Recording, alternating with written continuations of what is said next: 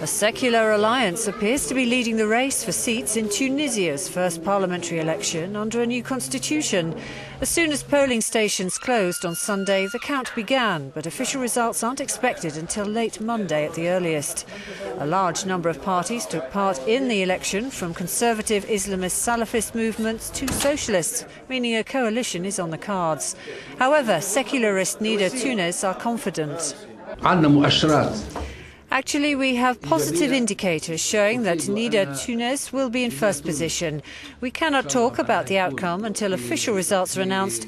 However, there are positive indicators that we note with pride. We will wait for the final results to give our reactions.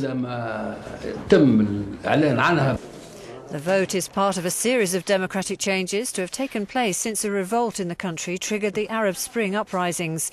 Nidda Tounes politicians see themselves as modern technocrats, in contrast to the rival moderate Islamist Ennahda party.